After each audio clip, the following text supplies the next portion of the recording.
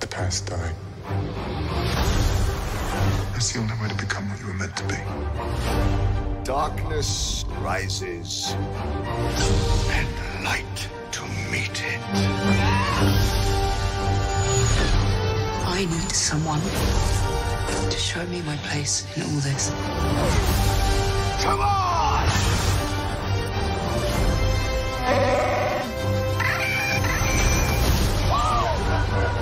This is not going to go the way you think.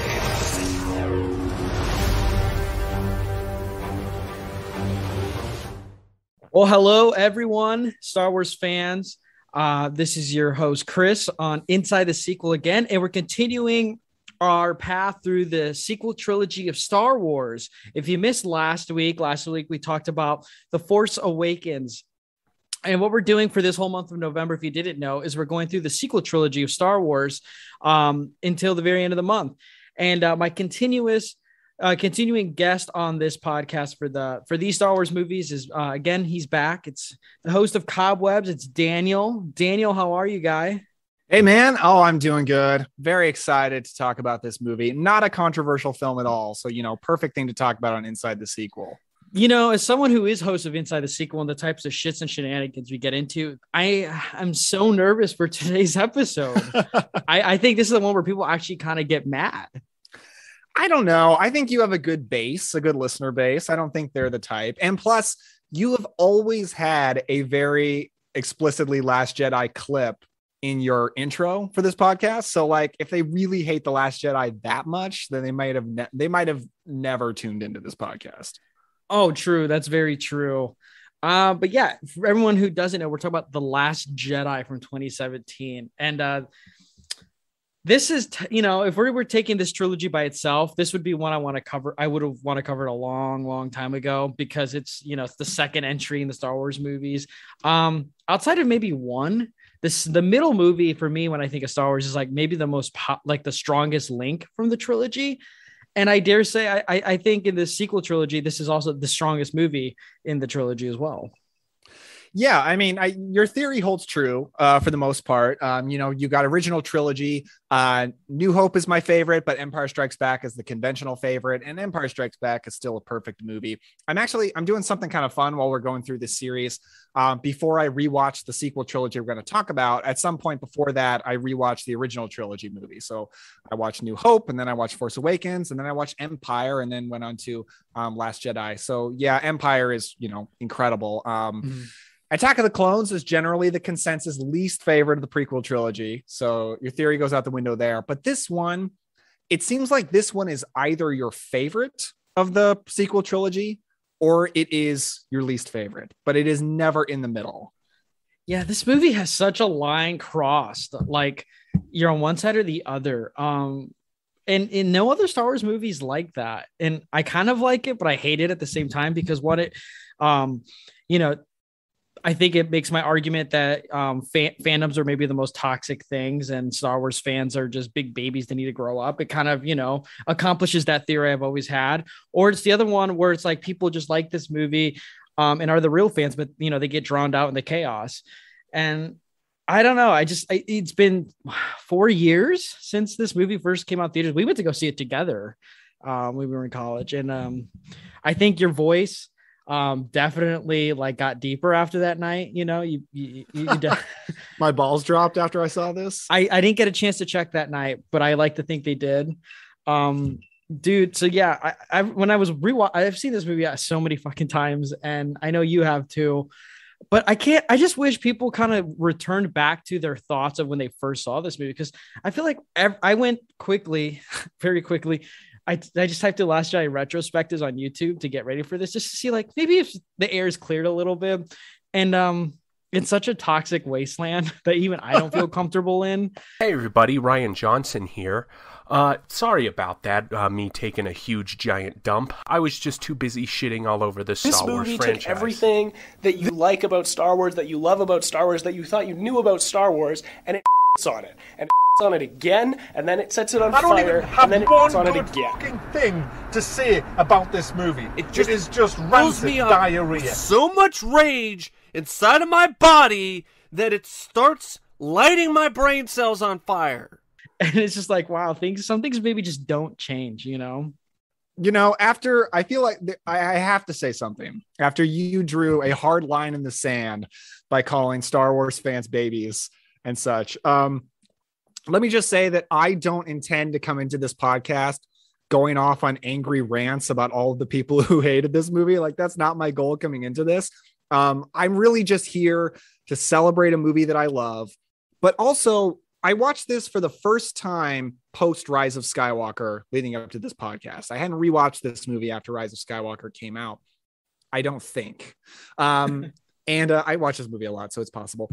But I will say that, like, it's an interesting experience watching it after Rise of Skywalker. And there are certain complaints about this movie that I understand, although I don't agree with, because I think a lot of the complaints about this movie, I don't think they are objectively problems with the movie, but I can sort of understand if it's a choice that you're not into.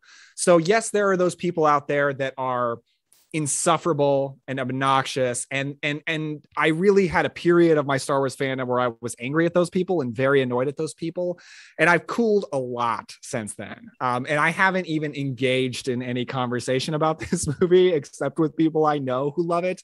I have not looked up any discourse about this movie, so I'm not as brave as you. I did not YouTube Last Jedi thoughts from any YouTubers. So I've cooled a lot. So I'm not coming in here angry in any way. I'm just coming in here to celebrate a movie that I love.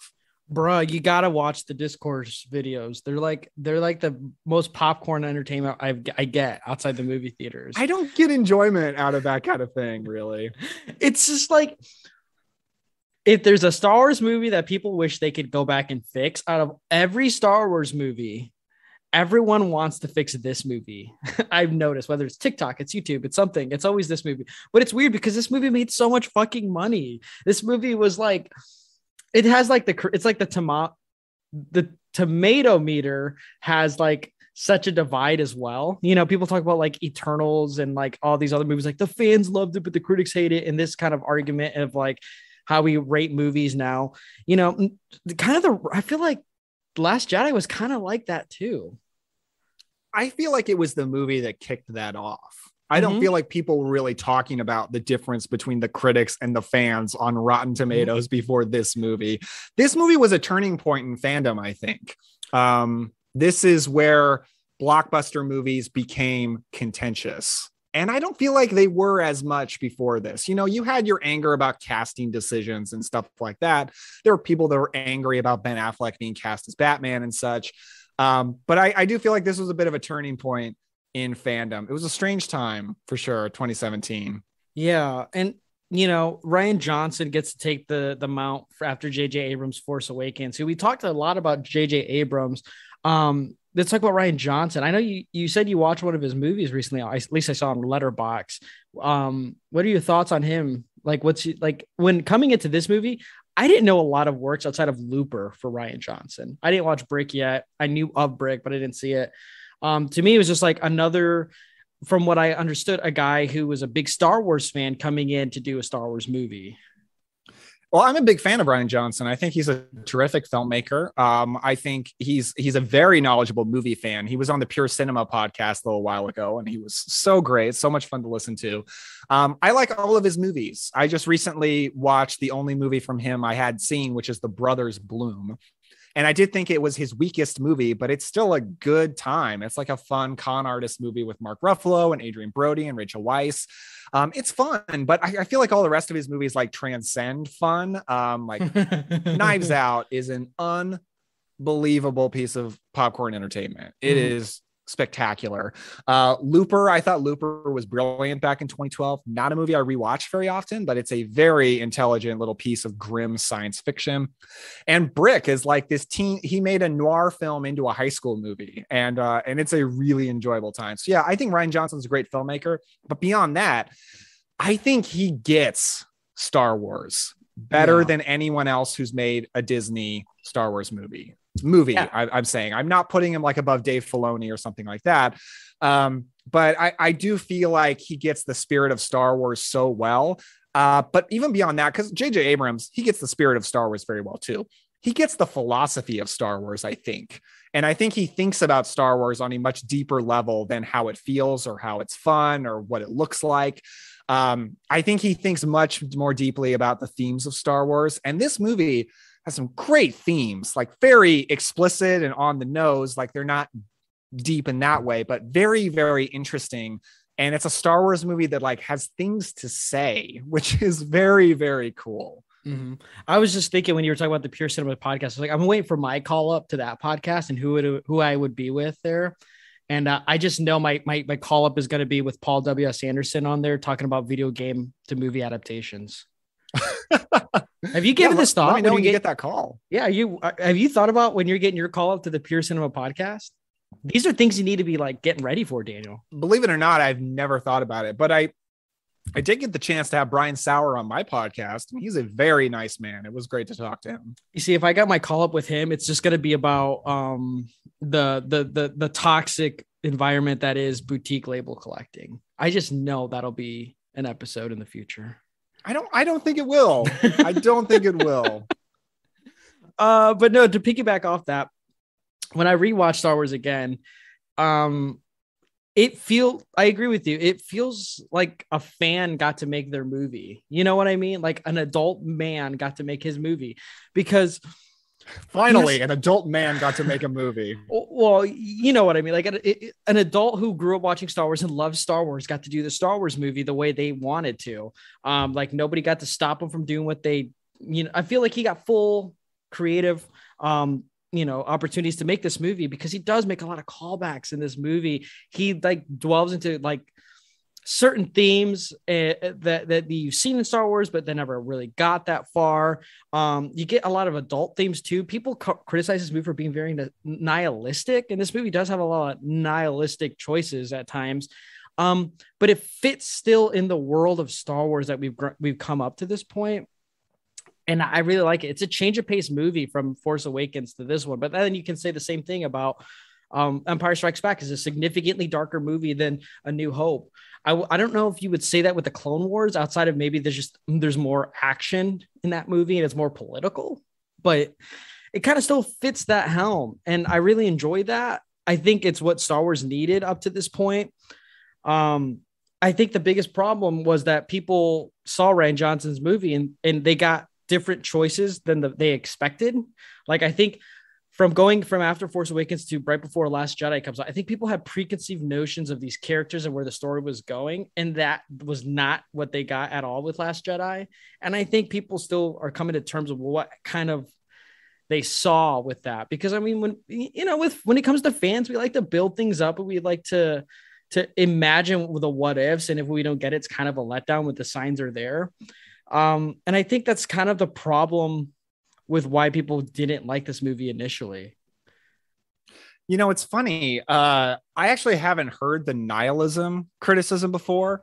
And wow, I don't see that at all. For me, this is a very hopeful, optimistic, and like love-centered movie to me. And it's funny, when I first saw it, I didn't love everything about it. There are definitely certain things that I had to wrap my head around. Certain things that I didn't like then, but that I really like now. But I did not get the feeling that it was going to be a controversial movie when I saw it. That didn't occur to me. I didn't ever feel like it didn't feel like Star Wars.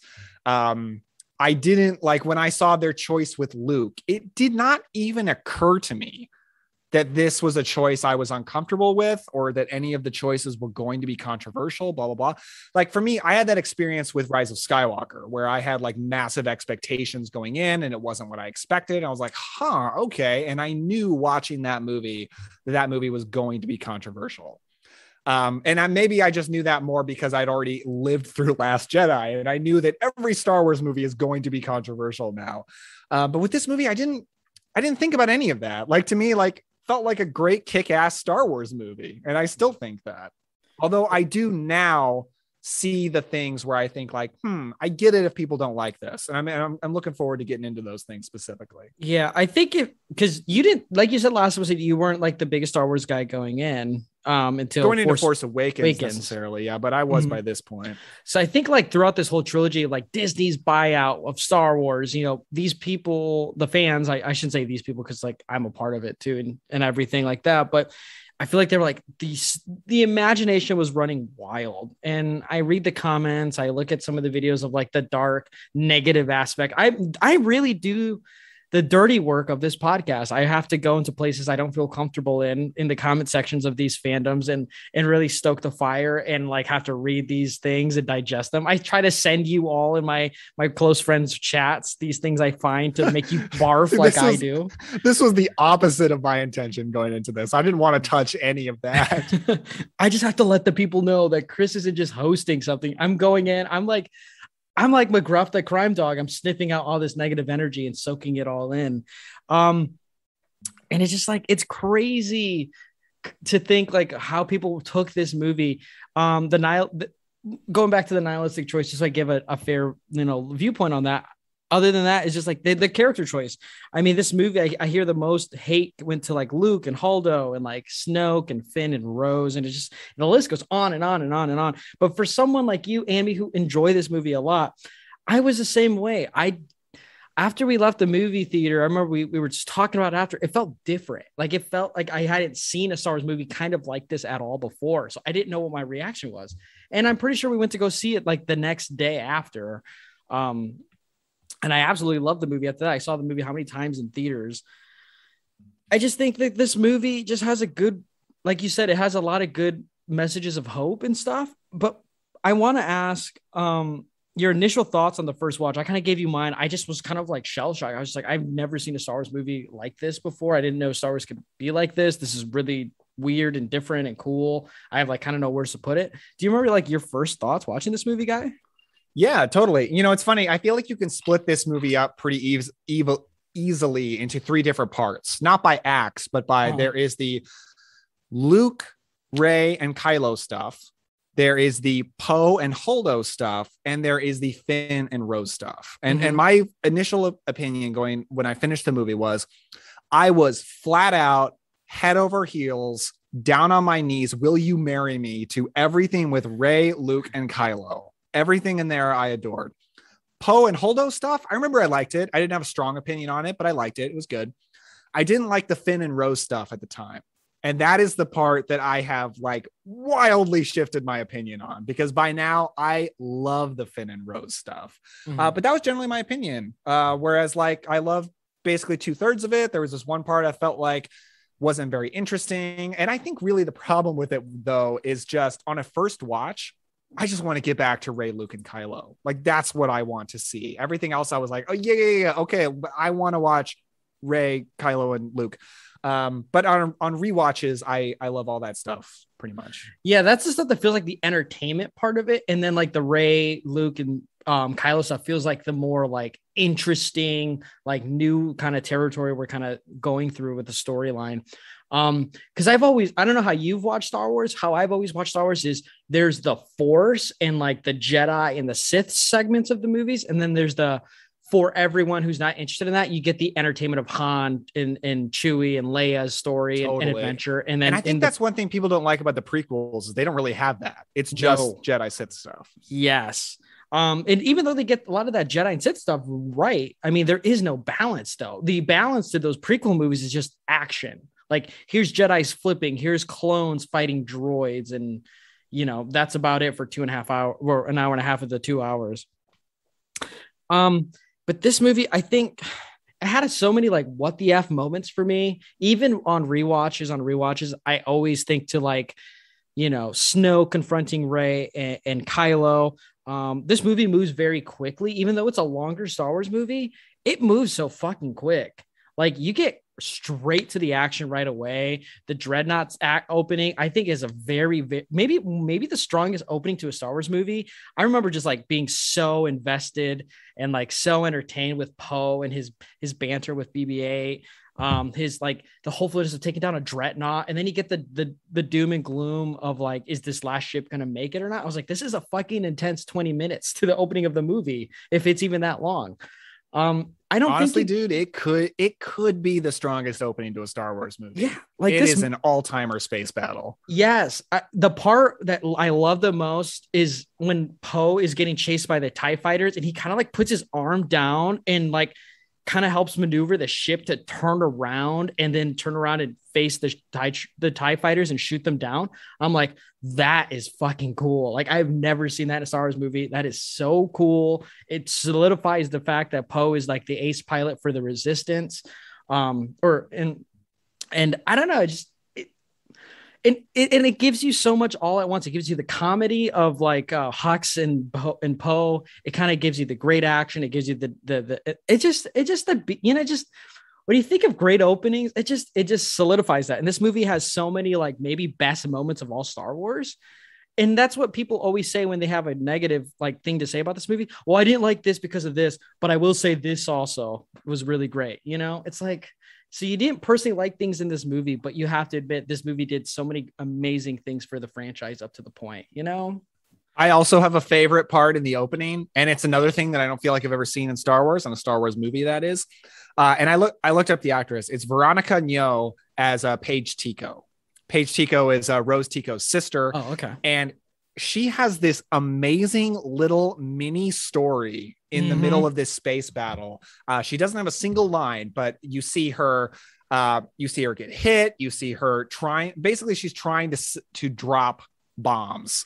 And it's so like, you know, World War II movie inspired. And no, it doesn't make any sense for if they're in space, the way the bombs just drop, but it's Star Wars space battles have always been influenced by World War II movies. And that's what this is. But she dies at the end of that sequence. And I just don't feel like I've ever cared that much about a random X-Wing pilot. Like, we all love Porkins. We all love Wedge, much because of like extra material, comics and books and stuff like that. But I don't feel like just based on a movie, like an X-Wing fighter, a random X-Wing fighter has ever meant so much. And that is just such a great little section within this battle. And it's the main thing I remember from this opening. Yes. And then also, after all that great stuff is finished, the writing and the dialogue for all these characters it's so great. There's so many iconic lines in this movie, but one I also remember the most is when Poe gets slapped by Leia. And he goes like, there was heroes that died there. And she's like, dead heroes, no leaders, you know, because it gives weight to the Resistance, that like they don't have like this endless number of volunteers like you got in like A New Hope at times, because their numbers gradually increased, or like with the clones of the Republic. Like, these are people fighting for their lives, and like every death matters in this, you know, this new trilogy. And I've always enjoyed that part in The Last Jedi. The Last Jedi for me had always delivered really cool like moments and like action set pieces, but also giving you the realistic, like, hey, well, this was really great, but now look at the consequences of these actions or these events. Like, it gives you like investment in these characters and like in the world. And that's why I like The Last Jedi so much, is because I feel like I know these characters and I'm with them in the trenches. And the First Order feels like it's like the most ruthless thing in the universe. Like I am scared of them in this movie, because they are just like insanely evil, and they're constantly getting dubs over the Resistance. It's crazy. Yeah, the First Order is really scary in this movie. So 2 blockbusters came out in 2017 that are honestly 2 of my very favorite blockbusters of the last many years. And it's The Last Jedi. It's Last Jedi and Ghost in the Shell. No, just kidding. Not Ghost in the Shell. What? It's The Last Jedi and Wonder Woman. And what I feel like the 2 of them have in common is they are 2 movies that are deeply, deeply concerned with saving lives. Like, when I saw Wonder Woman, I remember thinking, like, I don't think I've ever seen a superhero care this much about just saving random people and being so devastated when she fails. Like, you never... You know, I know a lot of people love Man of Steel, but you most certainly never see that from Henry Cavill in Man of Steel. And this movie is the same way, where like the main point of this movie is just, we got to save as many Resistance leaders as possible. And so much of this movie is just concerned with, we need to get our ship out of here so the First Order doesn't kill us. And that's so much the crux of the movie, is just, we got to get our ship out. And I love that. I think that's really, really cool, that it's not just about, we got to blow up the bad guys. It's like, we got to save lives, and we can't, you know, like, okay, there were heroes on that mission, but they're dead now, and that's not acceptable. And Seriously. I really love that. Yeah, and I really like this movie came out in 2017 because we were spoiled as cinephiles. That year had endless amazing movies. Oh, it was a really good year, man. A really good year. I mean, dude, it's crazy to think that the best movie that came out that year was what again? The Shape of Water is what I would say. Oh, well, what did Mitch and all three of us decide it was? Oh no, Logan. What was it? Logan is my Last Jedi. It's the movie that like everybody loves, and I'm like, what are you people thinking? Wait, did we actually all decide that Logan was our pick? I voted against it, but you and Mitch voted for it. Dude, honestly, like I didn't kick it out because I didn't think it stood a chance because I didn't know you were such a big Logan fan. Dude, well, man, I miss Mitch, dude. Like I really miss him. Well, he's busy. He's hanging out with his buddy Mike Flanagan. I miss him, dude. I just wish I could have Mitch next to me watching Last Jedi and then punching me on my gut and saying, "Oh, nerd, you like that stuff? Oh, wussy." We miss you, Mitch. Yeah, I second everything you say. I remember we were talking about Last Jedi the other day, not because we were like just going to be podcasting about it, but we were talking about like fucking like Jumanji and then this movie. And like, we were talking about like, I love when it comes to movies, I love talking about numbers because to me, that also gives like, I don't know how to say too, this. Actually. It kind of gives like validation in an odd way, or like, I feel like I'm a part of contributing to this massive success.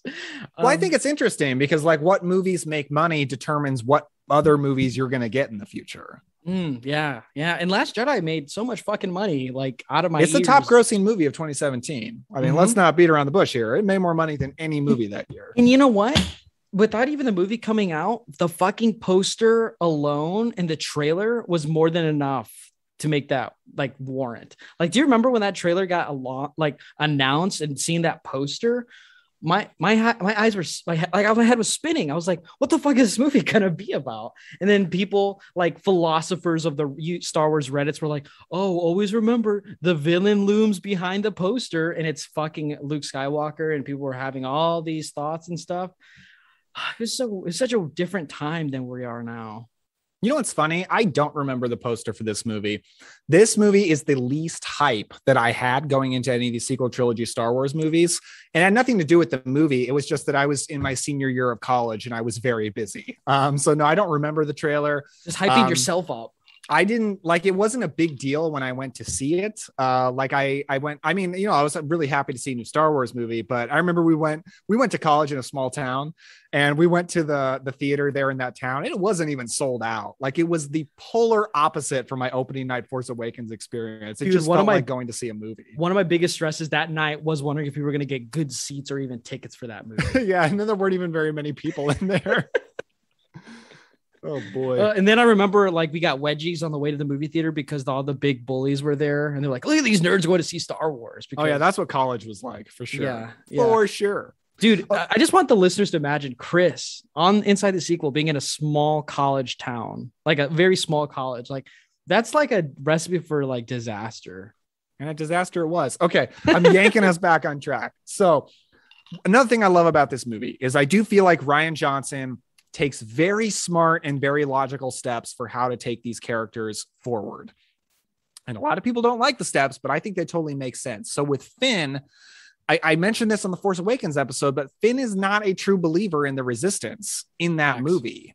Yeah. By the end of the movie, all he cares about is getting as far away from the First Order as possible. And you know what? Let's talk about the Finn Rose storyline. Because this is something that like I wasn't into the first time. And I think what the Finn Rose storyline really reminds me of now is an episode of the Clone Wars or one of the like animated Star Wars shows. Like it kind of feels like that to me, which makes me kind of like, yeah, it makes sense that I wasn't as into it the first time because I want to get back to the massive, epic awesomeness of Rey, Kylo, Luke. And this is like a kind of a side Star Wars adventure. But now I love it. I think it's really, really fun. I love Rose. I wasn't sure how I felt about Rose at first. And now like, I love that character. I do think part of it has something to do with the fact that like, I feel protective now of Kelly Marie Tran because the internet was so mean to her and she's really come out the other side and she's doing really great work now. And I think that's so cool for her, but she's a delightful presence in this movie. I enjoy the casino. The casino kind of feels like the prequels, which is something that I dig. It doesn't feel like anything you would see in the original trilogy. And I have heard some people say that the casino is lame because it just feels like Earth. It doesn't feel like Star Wars. But I would say we go to a lot of bars in Star Wars. In A New Hope, we go to the cantina. It's a bar. This is the high class bar. This is the bar that the rich people go to. That totally makes sense to me. Yeah. Oh my gosh, dude. So I never had a problem with Rose. I never thought she was like a bad character. I wasn't like super ultra defensive of Rose either. I was just like, yeah, she's a character in the Star Wars universe. How many characters do we get in the Star Wars movies? I mean, there's a lot of characters within all of Star Wars that get like a one-off, like big moment in one movie and they kind of slowly fade out kind of thing. You know, that's always been a Star Wars thing. I have no problems with added characters, but you know, the fixation on Rose Hay was weird to me. And it, like you said, it was despicable. This last watch, I swear to God, I was just like, why is there hate on this character? If anything, she's one of the more strong characters in this whole movie. Like her dialogue is great. Her acting is superb. I like the character. She has comedy, but she also has a lot of depth to her in in only one movie. And she like actually gives a lot of questions and like information to like main characters of like the central three characters of like every Star Wars movie. Cause you always get like Obi-Wan, Anakin, and Padme, Luke, Leia, and Han, so on and so on. And she does that. You don't get a character like Rose in really any of the other movies, the way she kind of delivers and is part of the grand scheme of the story. And they cancel by. You know what's interesting about Rose is she is the character who now reveres the new characters we met in Force Awakens. So the characters in Force Awakens were like, oh my God, it's Han, it's Chewbacca, they're talking about Luke Skywalker. I thought he was a myth. Rose is the one that's like, oh my God, Finn. He's a Resistance hero. So she's like the audience surrogate for like maybe little kids that loved Rey and Finn and Poe from the first movie. But also she's not important in the Resistance. She works behind the scenes, but she's such a pure, true believer. And that's who Finn needed, I think, to really teach him the value of the Resistance. Very well said. And the Canto Bite scene. I like the Canto Bite stuff. Like you said, it feels like a higher class bar. It feels like one of the great things about Star Wars, and you go to any fucking Star Wars trivia night, you go to any Star Wars, like, you know, meetup, whether it's a comic book shop or a video game, those Star Wars meetups. Yeah. Like whether it's a comic book store, the video store, whatever you see with your fucking Star Wars fans. One thing I always enjoy is flexing Star Wars knowledge. And one of the big Star Wars knowledge pieces was like knowing what the name of the planets were throughout the movies, whether they were mentioned once or twice the entire movie, or you had to look it up yourself or watch the fucking special features on the VHSs at the end of the fucking movie.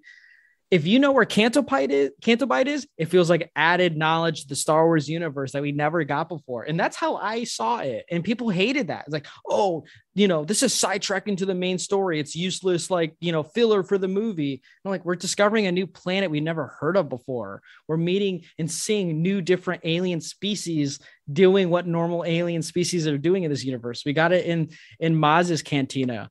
I love that little fucking alien that's like drunk and try to feed coins to BB-8. I love that. I fucking love that little shit so much. Every time I see that movie, I always crack up. It's like, he's just so funny and it's well designed. All the aliens in this movie look amazing. Even the fucking snitch that's saying like, oh, I told them they couldn't park their speeder in the beach, but then they go to the straight to the casino. I'm like, you fucking snitch. Like, they're here to gamble. Goddamn it. Like, this is I love Star that it's Wars. all about parking. Like, they get captured because they parked incorrectly. Right. And how many Star Wars movies do we get where the security isn't just stormtroopers? Like, it's actually human security. You know what I mean? Like, in all of like the original trilogy and everything, it's all like stormtroopers. Even in The Force Awakens, the fuzz is the fucking stormtroopers in the first Resistance. Finally, we get some security that's like humans, like that's employed by other like beings in Star Wars. You know, not everything is just A to B, you know, bad guy, good guy, and that's how it is. Yeah.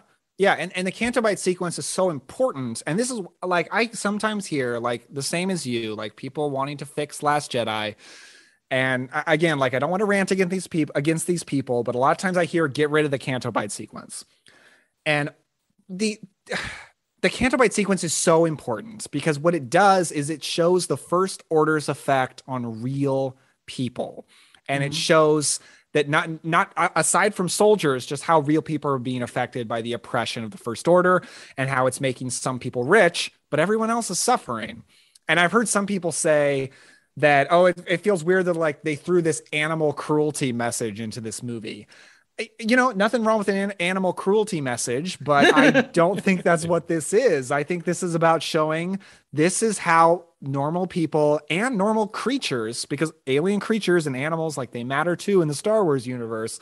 This is how they're affected by the First Order. And Finn sort of sees that, like, we got to make these people pay. Like, we can't let these people get away with this. So Finn, he moves away from, I just want to survive, because that's DJ, Benicio del Toro, who we're talking about.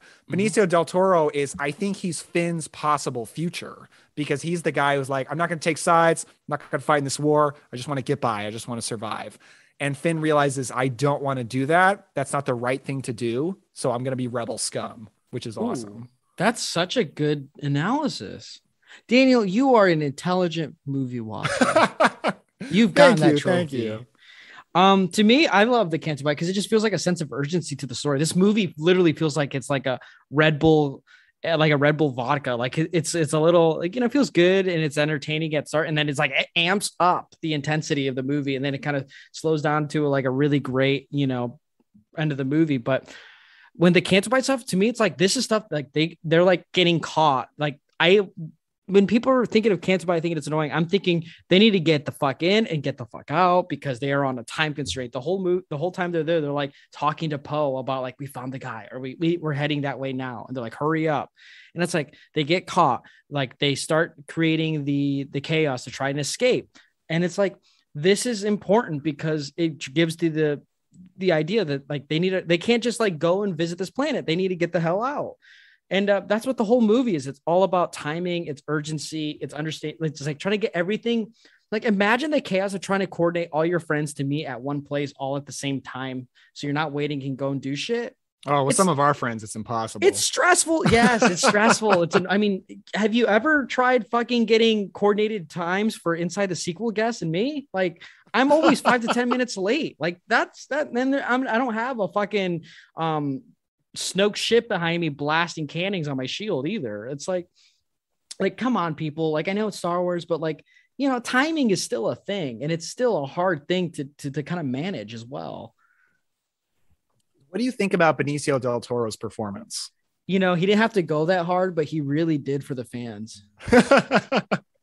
It's funny getting such like a massive A-list star to just kind of like guest star in the middle of this Star Wars movie. Yeah. And you don't really see that anywhere else, but I guess Disney had to flaunt the wallet just a little bit. Yeah, I guess so.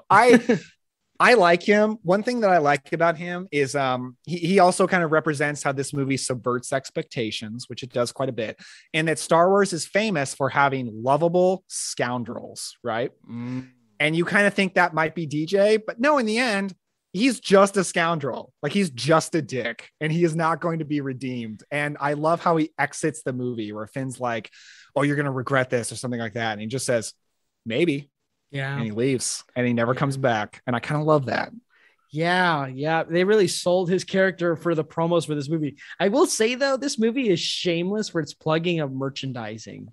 That's every Star Wars movie, man. Are you talking about the porgs? Dude, the fucking porgs. Did you some stuffed porgs? Good God. I almost went to bankruptcy for those damn things. Like, I worked at GameStop during this time. So I got exclusive sneak peeks into what kind of Star Wars merchandise we were going to be getting.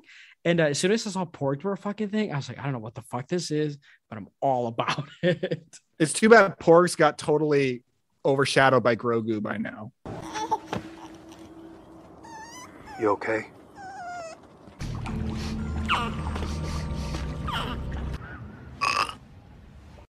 Oh my God, seriously. Like I've taken the Porg Xing stickers off my car and shit like that. Yeah, it's 100% Grogu. I almost bought a Chia Pet Grogu the other day. That's the lasting impact on it. And that's what Grogu is goated.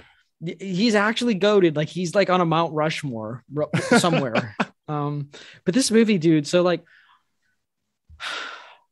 so now we talk about like the Finn and the Rose stuff, because I mean, you and I agree there. Like it's really good stuff, but and when it comes to like the Rey and like this Luke and like the Kylo stuff, Do you remember like that? I feel like that's when Raylo really started happening and people were really wanting that kind of thing to happen. All because we saw Adam Driver shirtless. And it's like, yes, it's hot as hell, but like just because he's shirtless doesn't mean we want to, like wipe him up. Well, here's the thing. I kind of went through an evolution with the Raylo thing because in between the 2 years between Last Jedi and Rise of Skywalker, in the beginning, I was totally opposed to Raylo. I was like, what are you guys talking about? That's dumb. They're not into each other. Like Kylo is just a bad guy. And for a long time, that's all I wanted. Like, I just wanted Kylo to be a villain. I just want him to be the dick. And I want him and Raylo to fight and for Rey to kill him. Because like by the end of this movie, as much as I love the performance, I love the character. Like I also, like in a good way, hated the character. And I'm like, I hate this guy. He is horrible. Somebody needs to kill him. More times rewatching the movie, and especially like now when I rewatch it now, I see now that this is a horny Star Wars movie. I do think it's a horny movie. I really do feel the sexual attraction between Rey and Kylo. And I think it informs their choices. Like, I don't think Rey is as certain that Kylo can be turned if she doesn't see him shirtless and isn't into that. Like, she's like, this is like, she sees him at first as like, the devil or something like Dracula or something evil, something treacherous totally snake. evil. Yes. Treacherous snake. By the middle of the movie, now he's the Phantom of the Opera. Like, oh, he's bad. He's scary, but he's kind of sexy and he's kind of alluring. And I'm like drawn in by his dark emo boy, creepy mystique. Like he's kind of the Phantom of the Opera by the middle of this movie to her. Of course, that shifts as the movie goes along. And now I love that, man. I think it's a really cool, interesting part of the movie. And I completely understand the Raylo shippers. I must admit, like Raylo shippers out there, I see you, I hear you, I don't judge you. I just like the body positivity for Adam Driver in this movie. Like it confirmed to me that I have to be a six-pack bulking MCU actor to be like considered attractive. I could be a normal guy with some long hair. He looks like a Marine because he kind of looks like a Roblox. Like Roblox. You ever see those things? Like they look like Legos that are blocky. That's what he kind of looks like to me. He looks like the type of, like when he's shirtless and she's like, you really can't put anything else on. And he's just standing there. He looks like he's about to tell me he just puked in his room. Like when I'm trying to sleep. Like, and I love that. This movie, if you want to know something about Chris in cinema, if you can have any wiggle room for memes, you're 100% certified fresh in my mind. And this movie kind of gives you that. Every Star Wars movie gives you the memes. Oh, dude. Yeah, seriously. None more than Revenge of the Sith, though. Let's give the crown where the crown is due. That's true. But, Revenge of the Sith would have been a little bit sweeter if it had Swallow or what? Swallow? Yeah, Ben Swallow. Ben Swallow. Yeah, I love, dude. So like, I used to think it was kind of like the slower moments for me in The Last Jedi, like when Rey and Kylo were talking to each other. In that scene, like they see each other, but they're not together. But upon a rewatch, I was like, this is good stuff. This is the first time like we see Force, like you get this sort of in Revenge of the Sith when Anakin is crying when he's looking across Coruscant and sees Padme and she's crying. Goated Star Wars moment. Yeah, and because like they feel each other and like they understand what's going to happen or what's going on. Stop it! I'm gonna cry. I get those kind of moments in this movie with Rey and Kylo as they're talking to each other, because like there's one part where it's not aggressive from Rey, because Rey's mostly the aggressor to Kylo throughout the whole movie, but she's just. Like Kylo just goes, why is the Force doing this to us? And she's like kind of calling out to him, and they're kind of like more just talking than like being like nemesis and rivals in any aspect. And it's like the whole movie is based around understanding what happened between Luke and Kylo, because they're both like guys who like had beef, but they don't want to come into terms and talk about it. They just kind of want to just hate each other from a distance. And you get the Rashomon sequence, which is really cool. Right. I haven't seen Rashomon, so I don't understand that. Oh, no problem. It's a Kurosawa movie. Of course, Kurosawa is heavily influenced on all of Star Wars. But basically in the movie, you see the same event from several different perspectives. And every time from the different perspective, it looks different. It feels different, even though it's the same event. And that's what you get in this movie, where you see Luke consider killing Kylo from his perspective and from Kylo's perspective. And from his perspective, he's like, a momentary lapse of judgment. I never would have done that. And then Ben misunderstood me. And from Kylo's perspective, it's like, this old bastard is gonna murder me. Fuck him. I am leaving. And it's interesting, you know, seeing the exact same thing, and they both perceive it very differently. But I think the way both of them perceive it is like understandable.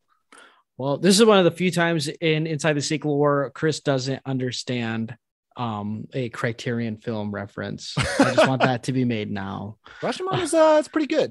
I think you should check it out. It's pretty good. Yeah. Dude, you think we talk about Criterion films on this fucking podcast? I'm so sorry. I didn't mean to. It was an accident. But yeah, to me, that stuff is very, very good, because not only is it good writing and it's good dialogue and there's a lot happening, but it probably is some of the sexiest cinematography throughout the whole movie. Oh my gosh, yes. The island, like, that's another thing I have in my notes. You know, people say what you will about Last Jedi. It probably is one of the best directed and one of the best choreographed, like one of the best cinematography films, because like it's shot on locations. The set pieces are beautiful. The colors are amazing. And I'm not just saying that because I bought a new 75-inch TV, but like anytime I've seen Last Jedi, it's probably the most beautiful looking Star Wars movie. Every fucking scene in this movie and in like settings all look immaculate. Yes, but buckle up, Chris, because I'm about to make a James Bond series reference. So Skyfall comes out in 2012, and Skyfall is the movie that kind of kicks off the idea that James Bond movies are going to look beautiful, and that cinematography is going to be a major concern. So Skyfall is shot by Roger Deakins. It's this visually just stunning movie. And James Bond movies had just never looked like that before. And that's what I think Last Jedi is for the Star Wars universe, where like all of a sudden, even though they've always looked great, you know, except for certain parts of the prequels, sure, but Star Wars movies look great. Last Jedi is one where it's like cinematography is now a major concern, and we're going to make this movie beautiful. And oh my God, you're absolutely right. It is. I also love what a red movie this is. They really went into this thinking like, we're going to make this movie red, and it is, and it looks amazing. Yeah. I don't know whose idea was it to do that. Cause like, man, like probably you Rian Johnson. Like you think of like different movies, the color red is like not really emphasized except for Revenge of the Sith. And even then it's like not like solid red. Revenge of the Sith, I think it's very orange because of Mustafar. That's basically all. Yeah, I agree there. This one is just solid red. You get like red and like black, you get red and gray, you get red and white. It just, yeah, that color is sleek for Star Wars. I'm surprised we didn't ever get anything up to this point. Another thing, the space battle scenes, like every Star Wars battle, like space scene looks super cool, but like a lot of Star Wars space battles are usually like inside the planets themselves. But in this one, you get a lot of like outer space battles, you know, like in the opening, you get the space battle, segment piece. When like the Snoke ship is attacking the bases, and you kind of see that. You don't get to see things like that in Star Wars very often. And I think like those scenes makes the space parts of Star Wars look so cool. Because most times in space, I feel like it's one ship looming over a planet ready to invade it, or it's a ship escaping to go into hyperdrive. You don't really get to see scenes where they're just bulling in space throughout the whole movie, at least in my mind. The only thing I can think of is Coruscant, the battle outside of Coruscant in episode 3. Yeah, I was thinking about that. I was thinking about Return of the Jedi. I think it has a good bit of that kind of stuff. Yeah. But yeah, this is a very space-bound movie. Yeah, you're right about that, and that is cool. I mean, my favorite thing in space in this movie is the hold-on maneuver. Oh yeah. Also another great scene, like just absolutely shot because again, this movie is all about like hope. Like, oh, why is Poe like Poe's creating a mutiny? And he's like, why does it? And that's another criticism people have about this movie. Why didn't Holdo just tell everyone their plan? I don't have an answer for that. We got to get into this. Let's start with that first, and then we'll go ahead to like one thing I said. But yeah, Poe getting cheesed about Holdo's plan. Is a big criticism. Like, I don't think that ruins a movie for me. Like, if you're going to get mad about that, you must not like movies. So I love the Poe stuff. The criticism of it that I understand is the fact that Poe is counterproductive to the plot of this movie, basically, and that he doesn't realize it, but he is actively working against the objectives of the film, and he sends Finn and Rose on sort of a wild goose chase to ultimately accomplish nothing. I understand if you don't like that. I get it. For me, this is a very character-based movie, far more than it is a plot-based movie. Yeah. And I think what Rian Johnson really wanted to do is he saw, okay, Poe, he's in Force Awakens. We love him. He's charming. He's not a character yet. Like he does very little in the film. He's just cocky and cool and charming. So he's like, let's tear this guy down. Like, if we're going to make this guy a real hero in Star Wars, let's make him earn it. And the Poe segment really embodies the main theme of the movie, which is explicitly stated by Yoda in an amazing scene that we'll talk about more, which is the greatest teacher failure is. And this movie is all about characters growing through their failure. So we think that Poe, because he's Oscar Isaac and he's cool and we like him and he's in the last movie, we think he's right. And we think, he is the only one that knows the right thing to do. Holdo is sort of like the stupid captain or the evil captain or something like that. And he has got to fight against the system, fight against the man to do the right thing. And we realize, no, he's wrong. He should have done his job. He should have stayed at his post. He should have done what he was told. He should have followed the proper military chain of command, but he doesn't. And we realize by the end of that sequence, oh, we shouldn't have been on Poe's side all this time because he's wrong. And I really love that because it's so unusual. Usually our hero is the hero and they got to fight against the man and blah, blah, blah. But he should have trusted his superior officer, basically. And he didn't. As far as why Holdo doesn't tell him the plan, obviously by the end, we realized that a lot of problems would have been solved if she had. But she didn't know that at the time. And I think at the time she thought she was following Leia's final wish and that Leia's final order was demoting him. So she's like, he just got demoted by the person that I'm replacing. I'm not going to bring him into my inner circle of leaders. I'm just going to make him do his job. And that's what she thought. And to me, it makes sense. Turned out to be a mistake, but I don't think in that moment she would have assumed it would. I don't think there's sufficient reason for her to think it was a mistake at the time. Right. And I like how Leia also tells Poe, she puts her hand on his shoulder and says, great men don't seek leadership. They're called to it. And then she goes, and if you don't feel like you're called to it, you'll be everything I wanted you to be, my son. I think you're mixing up your Oscar Isaac movies in your head. Oh, okay. I'm just testing the audiences to see if they saw Dune or if they're just gonna be like fucking, Reddit and Twitter trolls that just want to like hate everything. You gonna talk about Dune 2 on this podcast when that comes out? Dude, you know when it's gonna fucking come out, it's gonna be talked about. And I'm gonna be posting all the memes of like the big brain being used as like a seat, like everyone did for Malignant. Damn it, we went the whole Force Awakens episode without you bringing up Malignant. Now here we are. Oh geez, Malignant. It'll be talked about next month for sure in every episode, just to make sure we cross all the checks, we get all the check marks there. But yeah, I liked what you said about this movie being about learning from the failures, because like I haven't ever seen it like that before, and I totally understand that, and I do agree with it. And that's such an interesting point to look at this movie. And I can see why you say this movie is about a lot of hope, because when people are failing, they're learning from it and then they're growing because of it. To me, I kind of saw it like, the hopefulness that we've always gotten in Star Wars, where like good guys are always going to be winning and like outsmarting the bad guys, is like the opposite effect in this movie for me, where like Leia's like, we're just using the decoy to ship our smaller ships into Crete, so then we can just jump into light speed, and then they take the bait, we hide. But then they're like, the bad guys are smarter than that. And this movie's also about like, oh, let's get the code hack, the master code creator hacker, and they get the wrong guy, and he turns on them. Dang, that plan just went down the drain.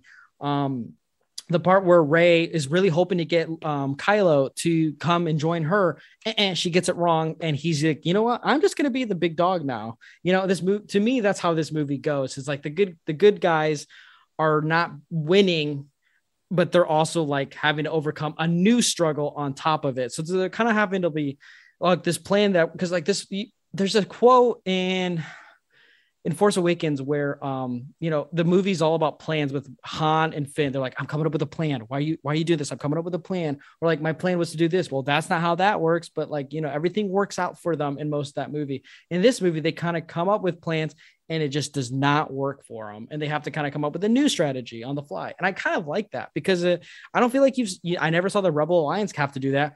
For most of the episodes 4 through 6, it's all about the rebels just escaping and then getting ready to do the next attack. You know, the movie's all about movement. In this movie, they're kind of like, well, we're shit out of luck because there's no one else to help us. Yeah. I mean, this is a movie where we watch our heroes fail over and over and over again. It's like Rian Johnson really decided, I'm going to put these characters through the ringer. Like, I'm just going to make life really, really hard for them and just see how they make it out of this. And I can understand you not liking this movie if you want Star Wars to be simple. If you want it to be very simple, it's just, here are the good guys, they're in the right. Here are the bad guys, they're in the wrong, and they're going to fight, and the good guys are going to win. If that's what you want the movie to be, then The Last Jedi doesn't give you that. But I would say you need that in the third movie. In the second movie, this is where the stakes should rise, things should get darker, things should get harder, and it should set up for a more triumphant victory in the third movie. So I like that this movie it's about character growth. It's about characters failing, just barely getting by, so that we can then get to the triumphant victory in the third movie, which I would argue we very much do, but we'll get to that later. When I think of triumph, I think of like, you know, like success, like what goes with success in Star Wars. For me, it's the score. This movie's score has so many great parts to fit scenes. Like, I don't know what the score, like I listen to certain scores, and I think of the scenes immediately. Like, you think of like the iconic, like when the Millennium Falcon is going through space, like bump, you know, and it's shooting the TIE fighters. In this movie, I'm thinking of like the scene where Kylo is fighting Luke, and Kylo finds out that it's not actually Luke, and he's just kind of screaming, and the noise is drowning him out. I think of that score. I think of the silent and quiet score that's happening when like it looks like the Resistance is going to lose right off the bat. You know, just kind of drowns the whole room. I think of a lot of these kind of scores throughout The Last Jedi, more than any other Star Wars movie. I don't know who was was John Williams that composed this movie, but like, I don't know who was like, hey, create me a new sheet of music that's not like any of the other Star Wars movies for me, and do them in these scenes, because that's what this movie's like for me. I think this is like my most listened to of all the Star Wars movies, because I love the score, because I think of every scene, because it feels so unique to every other Star Wars movie. You don't get too many, except in the last act, where in the Battle of Crete, where when the Millennium Falcon's coming down to help out all those bummy speeders that are going to the battering ram. Other side of that, you're not getting that much nostalgic music throughout the movie. You also get a lot of Snoke music with a bow and like the throne room scene music, all new and different. Nothing that's called back to the original. Even the part when like the Holdo maneuver is happening, and you know, like just the despair there because it's being berated. Just like, I don't know, this whole movie, when I think about music, I just think about each scene in the movie, you know? Yeah, man. I love hearing you say that. I don't think the score stood out to me as much as you, as any more than like any other Star Wars movie does, but you know, always like it. And I love that it affected you that way. Yeah. Speaking of effect though, I don't think there's like a character that affected the Star Wars base more than Luke Skywalker in this movie, which we haven't really talked about. we got, it's so weird because when I saw this in theaters, it never even occurred to me that people would hate this. I don't know why it didn't, but I just loved it. And I always have. I remember like I put out 2017, I think I was still using Facebook. So I think I put out a Facebook post that said like Mark Hamill for best supporting actor at the Oscars. And I had a friend later confront me about that and be like, really? You really think you should win an Oscar for this? And I'm like, oh, okay. Like whatever. I was trying to make a point. Like, don't take it too seriously. Mm-hmm. But when I rewatch it now, I'm like, no, I stand by that. Like I stand by that. This movie is Mark Hamill's best performance in the franchise for sure. Mm-hmm. Mm-hmm. And this movie just deepened my love for Luke Skywalker. Like I love Luke Skywalker more because of this movie. I think he turned Luke into such a fascinating character. It's such a great performance. And it's another complaint though, that I get it if you don't like it. But on the other hand, I do think you're wrong because I think some people just want Luke to stay the way he was in Return of the Jedi forever. But I would argue that's boring. Mm-hmm. And as much as I love him in Return of the Jedi, like people don't stay the same forever. And it doesn't fit this story because you have to ask yourself, why did he exile himself? Luke has a great line on his own. Luke has a great line where he says to Rey, do you think I brought myself to the most unfindable place in the galaxy for no reason at all? And it's almost like he's saying that to people that hate the direction of Luke, where it's like, yeah, like he lost his pupil. He's exiled himself. How cheery did you really think he was going to be? Yes, he's going to be grumpy. Yeah. And like, bruh, Yoda couldn't beat Darth Sidious and he just goes into exile. I failed. Like Yoda, this most powerful Jedi, takes one L from Darth Sidious and decides I'm going to dip out for the rest of the movies, until episode 5. Also, another thing, with the whole Luke Skywalker thing, I totally agree. I like the turn that he's a grumpy hermit now because the big complaint about this is like, he's not that old. Like young, hopeful Luke saw, Darth Vader kill so many bad people and still saw good in him, but one bad dream from his pupil. And he's like, I gotta kill him. I'm out.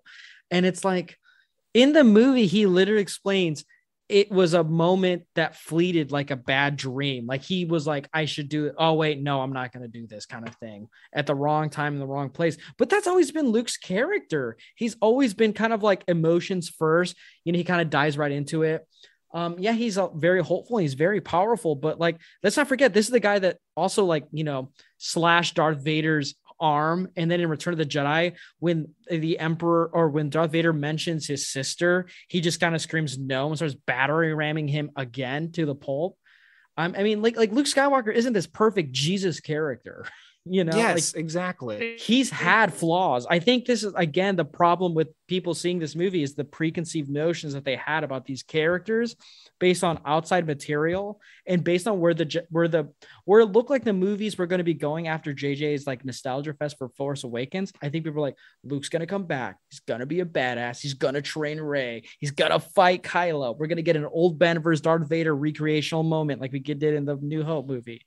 And you just don't get that. And I kind of it's believable. You think about things from episode 3 to 4, the Jedi that escaped the First Order or Order 66. Like, what were they doing? They were hiding, disguising themselves, drinking, or they were like completely cut off from the Force. You get that through all these different stories. Why does that make that any different for Luke? Yeah. And I love how Luke really shows how Rian Johnson really thinks deeply about Star Wars. And I love the references to the prequels that this movie does. Force Awakens, it's all about that original trilogy. Yes. This movie talks about the prequels, and he full on acknowledges that the Jedi are failures. And he's right. Mm-hmm. They are failures. If you don't think the Jedi are failures, you're not paying attention to the prequels. But they did. And if you just don't like the prequels, and if you just don't like the prequels and don't want to acknowledge them, well, that's your problem. They're part of the series. Like you have to acknowledge them if you're going to watch a Star Wars movie. Mm-hmm. And the Jedi are failures. And I think Luke is still dealing with trauma from his father, and he saw the horrible thing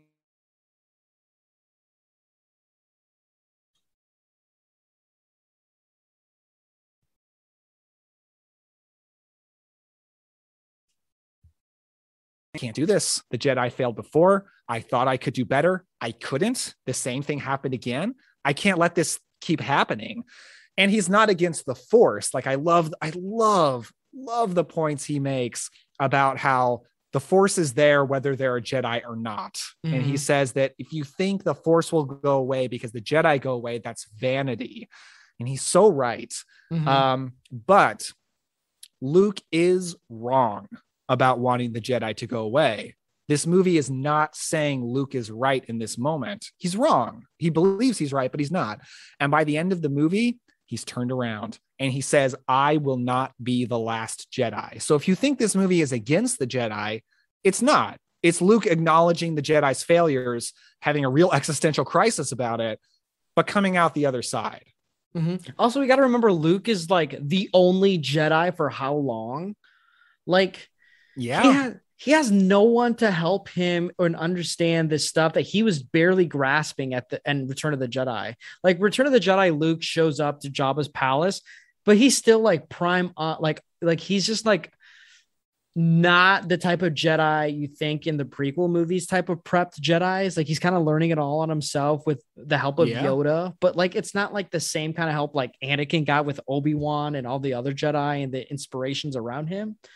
So like, and also the pressure, like being the last Jedi to like, you know, bring balance to the Force again, with also having the daddy issues. Like he was not the most well-equipped teacher to lead a new generation of Jedi. Like regardless of what the EU says and regardless of what fans think of Luke Skywalker, he just wasn't that. And I've never thought that either. To me, the coolest thing about Luke Skywalker, besides the hairdo, was the green lightsaber. Like that was the coolest things about Luke Skywalker. The sequel trilogy is woefully low on green lightsabers. Seriously. The green lightsabers are cool. I mean, like they're all so cool. They're my favorite. Yeah, all the coolest Jedis get them. I mean, you think Liam Neeson isn't cool? Well, actually, revert that quote back because dude, Qui-Gon Jinn probably is the coolest Jedi. Coolest hairdo, maybe the coolest hairdo next to the Obi-Wan Kenobi Padawan hairdo that he got. That's ugly. Padawan hairdo is the worst. I kind of like the Jedi braid. It looks kind of cool. You should get one. But the rat tail. I can't grow it that long. But the Jedi mullet is pretty sweet too. You get it with Kylo and you get it with Obi-Wan and Anakin in Episode 3. I don't think Kylo has a mullet. I wouldn't call it a mullet. What would you call it? Like just a long hairdo? I think he just has long hair. Because he has that, and Anakin got it in 3, and Obi-Wan had it in 2. He's got like 70s rock star hair. Not 80s rock star hair. You see, we got to make a tier list of Jedi with the best hairdo one of these days. We got to rank the Jedi do's. Oh man, tough call. I want to see what Yoda's hairdo looks like when he's young. Oh yeah, I don't know, but Mace Windu's clean scalp looks pretty sleek. It does. Okay, we're way off track. Right. Let me ask you this: what did you think about Luke's return in The Mandalorian? So to me, that was a response to people wanting to see what Luke was like before he got to the old hermit look. And to me, that it was such an awesome reveal. I thought it was Ahsoka at first. And then when I saw that it was Luke, I was like, there's no fucking way that they're doing this. They did. And it was really cool. But I had more questions than like disbelief than anything else. I was like, okay, so what does this mean for everything? Because when I think of Star Wars, I like the characters a lot, but I think of like timeline. I think of like, you know, where does this fit in the space and time of the story and the arc? But yeah, it totally was a super cool scene that showed how awesome Luke was. But I don't need a full-fledged movie like that. You know what I mean? Yeah. Like I admit, and this is a part of myself that I basically purged out, and I'm glad I've gotten rid of it. It's my anger towards people that hate Last Jedi. And I had a knee-jerk reaction at first of like, oh, I see people who hate Last Jedi. Like, this is what you want, this boring bullshit. But I've softened a lot on that since then. And now, like, I like that part in The Mandalorian because it's Return of the Jedi Luke. And it completely makes sense that it would be Return of the Jedi Luke then. It completely makes sense that at that point in the time period, he would be exactly like he is in Return of the Jedi. True. But this is 30 plus years later, a long time. A lot has changed. And if you're mad that he's changed, ask yourself, like, how much have you changed in the past, like 5 years? I've changed in the last 5 years. I've really changed in the last 10 years. Like, people people change, and this Luke has gone through a lot. And if you don't like it, I kind of have to ask, like, do you really want to see the story of Luke continue? Or do you just want to like rewatch Return of the Jedi? And if you just want to rewatch Return of the Jedi, that's fine. But if you want to see Luke's story continue, this is what we get. And I love it. I think it's phenomenal. It's kind of like the Obi-Wan and Old Ben kind of thing, because people love Ewan McGregor and they love the Obi-Wan from the prequel movies, but like Old Ben in episode 4 is a completely different character than the Obi-Wan we get in Revenge of the Sith. That's funny. I don't really think he's that different. I think Obi-Wan Kenobi is a better person than Luke Skywalker is. That's maybe true, but I think Old Ben is just like all about just guarding Luke. But he's like, no. Like when he sees Leia's projection march, he's like, no, I'm too old for this kind of thing. You know, like I don't want to help the rebellion. Like I'm just here isolated, doing my own kind of thing. Oh, see, I totally disagree. I think he does. I think he's trying to get Luke to come along with him. I think it's kind of tactic. By the way, how excited are you for the Kenobi series coming? I don't know if I shared my thoughts with you, but I think it was one of those things I thought was never going to happen. It was always going to be a fan theory, but the fact that it's actually happening has me so excited. I'm like over the moon. It's my most anticipated anything. Which is like, you know me, I'm not like a show, like a TV show kind of guy, but like, you know, I watched Mandalorian and I fell in love with that. I was late as hell to the party for that. So like, I'm more excited for like Star Wars TV shows than like MCU stuff or like anything like Game of Thrones or any of whatever Mike Flanagan or popular TV shows are kind of thing. Hey, you leave Mike Flanagan alone. Otherwise I'm with you. but yeah, when I heard the Kenobi thing was happening, I was like, holy shit. Like that's kind of like a generational kind of thing. Like that's like insanely hype. You know what I mean? I just could not believe it's actually happening. It's going to be the true follow-up to the prequels. Like we haven't gotten, even though the sequel to the prequels is technically A New Hope, it's, you know, it's not a follow-up to the prequels really. And this is going to be the true prequel sequel. And I could not possibly be more excited for it. Yeah, I can't think of what's going to be in all of it, but the fact that Ewan McGregor is coming to do Obi-Wan Kenobi stuff again is just crazy to me. Like how? Mm-hmm. Yeah, how did you know, Disney do that? As much as I love Alec Guinness, to us, I mean, Obi-Wan is Ewan McGregor. Mm-hmm. Like he is the reason that we love that character. Mm-hmm, mm-hmm. And it's like yeah, man. I'm excited for it. And then that Boba Fett show is coming out, like you said. I'm curious to see what that's going to be like too. Yeah, I'm really excited for that too. Like we were talking earlier about, you know, are you like more a Jedi Sith guy or like a scoundrel smugglers guy or whatever? I have always been much more so. I'm all about the Jedi Sith. That's my favorite stuff in Star Wars. Mm-hmm. But now, like, I love Mandalorian stuff. Like anything related to Mandalorians, man, I love that now. Bro, you just love Grogu. It's okay. Oh, I love Grogu very much. Like it's impossible. If you don't love Grogu, you have no heart and you need to go like, you know, get that checked. Scariest thing of Last Jedi, besides all the senseless violence and death, is just like when the burning of Luke's temple that Kylo does and grabs a few of the disciples. I'm conflicted because like, I don't want to think that Grogu was a part of that, but I also don't want to think Grogu went with Kylo and is now one of the Knights of Ren. It's yeah, I fully admit I have no idea what happened to Grogu. I'm not going to speculate. You know, we'll see. A part of me thinks he just goes in, gets trained with Luke, and then he Grogu's just like, nah, I'm good. I'm just going to go with Din and then just like leave the Force. I got to think he's going to show up in Mandalorian season 3. Like it seems like he won't, but does Disney really have the balls to do a Mandalorian season without Grogu? I don't know that they do. They want that merchandising money. All I know is they better not age the hell out of that kid. Like I want him to be a baby forever. You when you're a dad of a little baby. Seriously, I don't want kids, but I do want Grogu as a baby. Like I just want to hold it.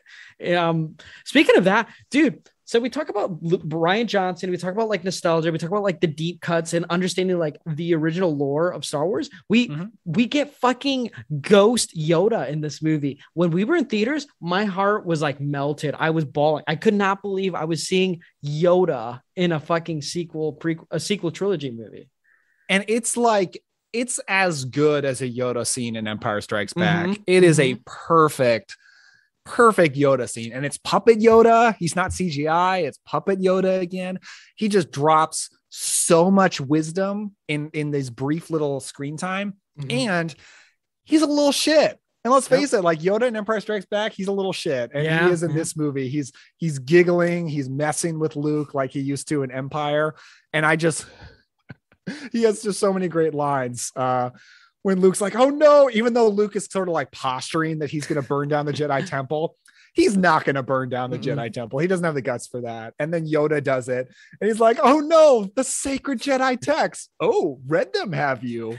Page turners, they were not. Man, that's screenwriting right there, folks. Seriously, my favorite quote from him in that movie was, oh, Skywalkers, always looking to the horizon. And to me, that's like solidifying Luke's hope. And like, because like Luke excommunicated himself from the Force. Rey finds that out about Luke, but Luke gets to sit with his old master who he hasn't talked to for God knows, maybe since Return of the Jedi, probably. Who knows? And he's sitting and talking to him about reflecting on, who they are as like Jedi.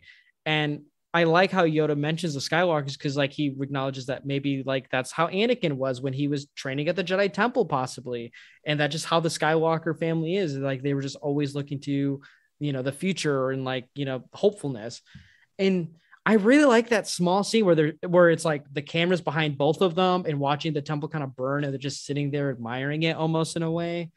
It's very nostalgic and it's just like very like comforting. Yeah. And I love seeing Luke and Yoda now being the two old guys. Whereas like Yoda used to be the old one. Luke was the young trainee. And now they're the two old dudes.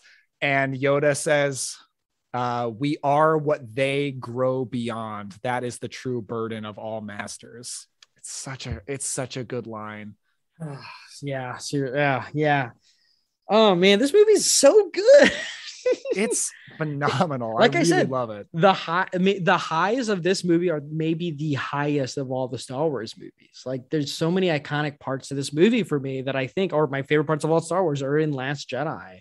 There are a lot of things in this that are some of my favorite things in the franchise. Yeah. Like, so people are like, oh, I want to see Star Wars fighting. I want to see the prequel Jedi battles of Darth Maul and Obi-Wan Kenobi, the Mustafar scenes and stuff like that. But yeah, those scenes are amazing and drawn epic battles. But like the throne room scene in this movie is maybe the best choreographed Star Wars movie. And they don't have to do a bunch of flips. It's also the best looking. It is one of the best action scenes in the franchise. Do you remember your reaction to that in the theater? Yeah. Well, first I kept thinking that throne room was gorgeous. Like, and then I kept thinking fucking Snoke is wearing this golden robe. Like he's this like, it's such a weird getup for a villain. He's wearing like this really bright gold like robe, and he's just kind of bulling on his throne. And I'm like, who the fuck is this guy? He feels like a space gangster than like a Sith sort of. We don't know if he's like a Sith master or anything like that. We just kind of think he's like a Force user that's a bad guy. And I'm thinking, who are these like Royal Imperial Guard knockoffs? Because I didn't think they were going to be used at all during the movie. But obviously we get like hints of it in the beginning where Kylo's like rising up to Snoke and they kind of like flex their weapons. That whole scene with, like I said in the beginning of this podcast, that whole scene with Snoke, Rey, and Kylo, in that throne room, I had no idea what was going to happen at all. Yeah. When we were leading up to that, I remember in the theater thinking, are they just doing Return of the Jedi again? Because it felt like just a retread of Return of the Jedi, but then it turns out so differently. First of all, I love how the movie sets up that Snoke and Kylo have a bad relationship. So bad. And Kylo does not like Snoke. And it seems, and we think that maybe Kylo is going to kill Rey. Well, no, I thought maybe Kylo was going to try to kill Rey. I didn't think Rey was going to die. But I was not expecting Kylo to kill Snoke. And that is a brilliant moment. And I'm not quite sure if he planned to kill Snoke or if it was just kind of a gut reaction. I lean towards the fact that it was a gut reaction and that he didn't want to kill Rey. I do think Kylo was attracted to Rey and he is very interested in her. And they're on this like converging path where I do like how Rise of Skywalker leads up to this whole idea that they're a dyad in the Force, because you totally feel that in this movie where they feel like two halves of a whole. So I don't think Kylo was ever going to kill Rey. And I think he would probably rather kill anybody rather than kill Rey. And he does. But we think maybe he's turned, but he hasn't. He's still a dick. He's still awful. And he's just like, you know what? I don't want to be a Sith, but I don't want to be a Jedi. I'm sick of all of this old bullshit. Let the past die. I just want to rule the world. And Rey's like, no, that's not, you're getting the wrong answer from this. To me, it was always like Kylo was doing what he thought Vader should have always done, or at least I feel like is what Vader wanted to do, is kill the master. Because Rey never loved Palpatine. Vader never loved Palpatine either. Right. But he had to keep it a secret for so long, this animosity that was built for such a long time, and this blind faithfulness, because he's so depressed with himself and his decisions and where he is in his life. He has no choice but to do what's being told. In Kylo, I feel like he starts to get into that pivotal moment that Vader kind of never got a chance to do, because he gets to get a reach with Rey earlier on than Vader got to with his son.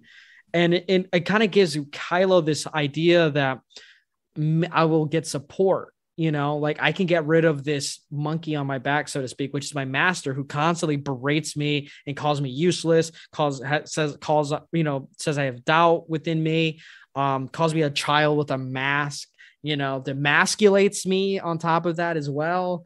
To me, it was just him saying like, you know what? I'm going to rectify the certain inequities that my grandfather, didn't get to do with Palpatine, which was kill my master and take ownership for my own destiny and take control of this fucking First Order. And, it feeds out to what the kind of Kylo we get in, Rise of Skywalker, which we'll talk about next episode, with that idea that Kylo is just doing differently what he saw was wrong from his grandfather, which is, I am the strongest. I am going to become the leader now. I'm tired of like the politics of like the Imperial officers in the hierarchy. I'm the Force user. I am the one with the fucking lightsaber. I should be ruling.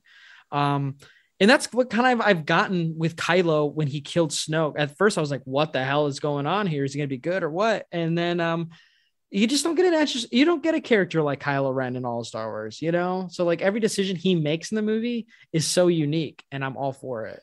Yeah, he's such an interesting character. And I do think of the 3 sequel movies, this is the Kylo movie. This is the movie where Adam Driver shines the most. This is the movie where his character is the most interesting.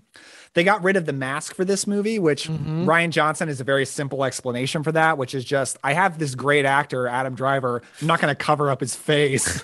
So I'm going to get rid of the mask. And I'm actually one of the people, I like that they bring the mask back in Rise of Skywalker, but at the same time, I love that we don't have it for this movie. I love that this is Kylo's movie and we get to look him in the eyes for so much of the movie. Yeah. Speaking of looks real quick though. Yeah. Man, how come this sequel trilogy could not get Rey's costumes right? She almost looks identical throughout the entire all 3 movies. Yeah, that's really something I'll probably talk about more in Rise of Skywalker. And then in certain ways, I like her costume in Rise of Skywalker, but on the other hand, I wish they drastically switched it up. But they didn't. Yeah, she mostly looks, there are differences, but she mostly looks the same through the 3 movies. She's wearing like Karen capris in this movie with black boots. Karen capris? Yeah, she's wearing capris throughout this movie. Are capris a Karen thing? Oh yeah, dude. Oh yeah. Okay. Soccer moms capris 100%. Yeah. You either wear pants or shorts. Either way, not capris. Who's got the best drip in this movie? Honestly, Finn. Interesting.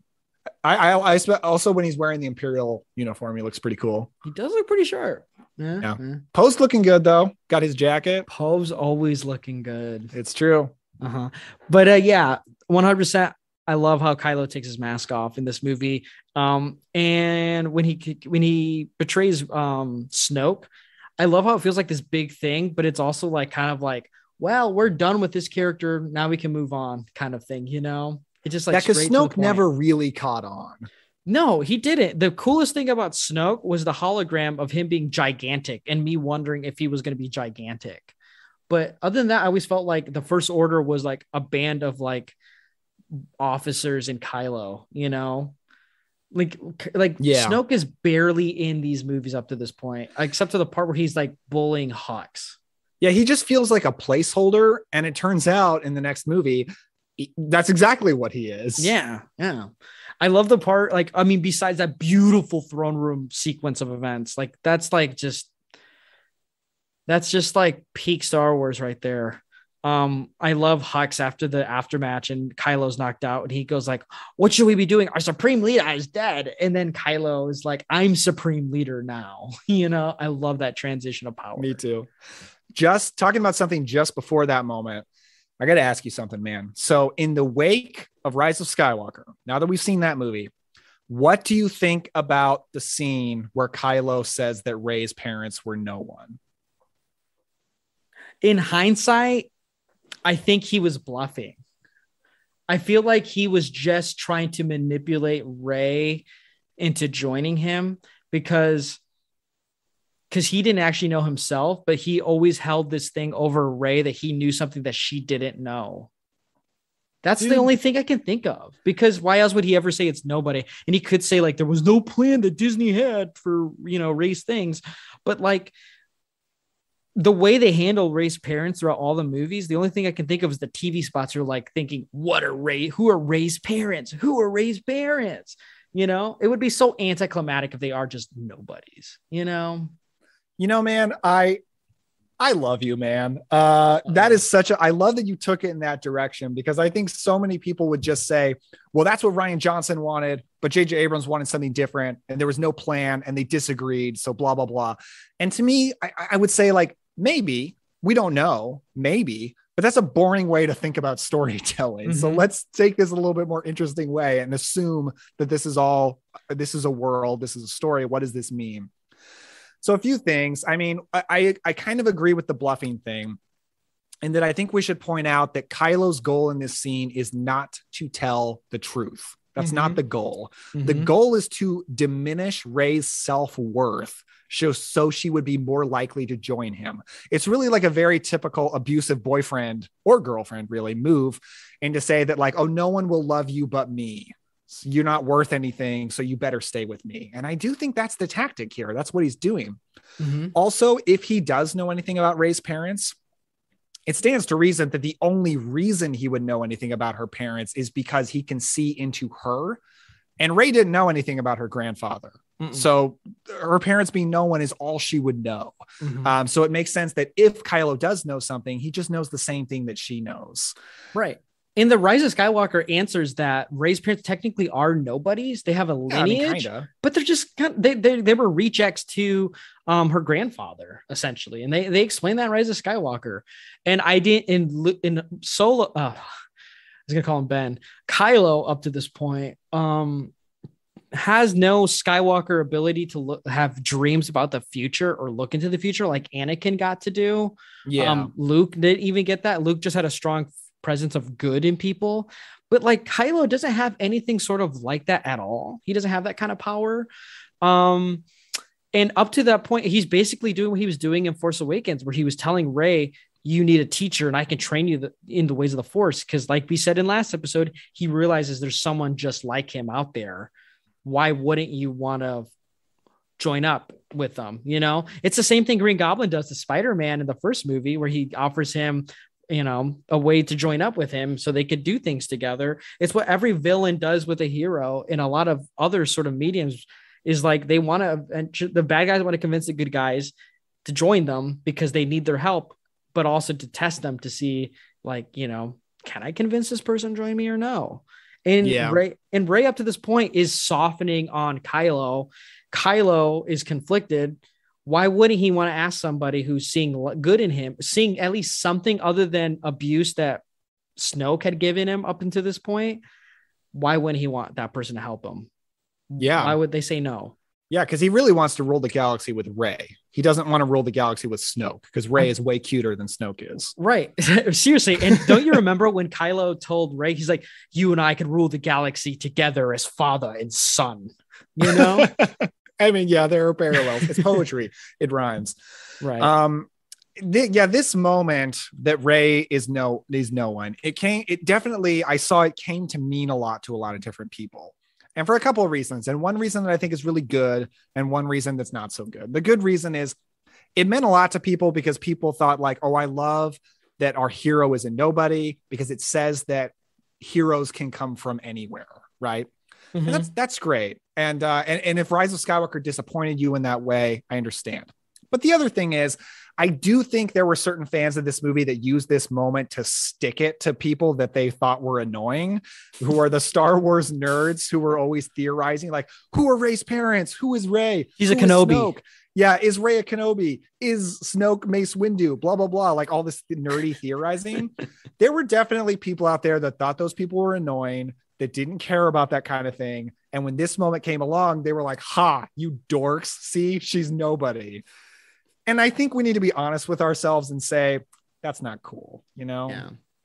One thing that kind of in hindsight means a lot more than it even did upon first watch is when they're fighting through the Force for the Skywalker lightsaber. Like when they're force grabbing it and like they're both pulling for it and the lightsaber is not budging one way or the other. Because in Force Awakens, they both do that and it completely goes straight to Rey. And in this movie, it's conflicted. And I think in hindsight, what that means is that that lightsaber is technically a birthright to Kylo, but Rey up to now at this point, being bonded with Leia, had that bond with Han and having a bond now with Luke, she has grown more into this family of the Skywalkers than ever before. And this movie is giving a hint that she might be more of a Skywalker than Kylo is up to this point. Yeah, like she earned something that was supposed to be his birthright that he threw away. Mm-hmm. And I think go ahead. Oh, I was just going to say that I love that they destroy the lightsaber. To me, I thought that set up for the next movie for Rey to have her own lightsaber. Right. And I hate that that didn't happen. That's one of my big disappointments with Rise of Skywalker is she gets her own lightsaber at the end, but not at the beginning. Yeah, I'm with you there, man. I'm with you there.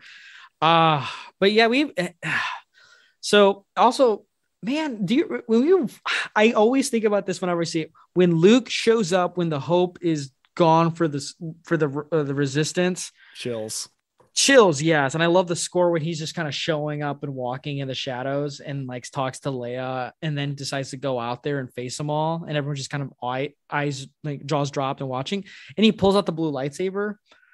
I was so blues to the fact that the lightsaber got destroyed, like, you know, like a couple minutes before all that. There are a lot of hints that we did not realize. Yeah, seriously, even upon like rewatch, sometimes I'm like, oh yeah, he uses the blue lightsaber. You know, it's kind of crazy how like in the moment you forget about those things. That's why I'm thinking with like Star Wars fans sometimes, like, oh, I didn't like this. I'm like, well, go watch the movie again. Maybe there's something you would have missed because we all forgot about this part.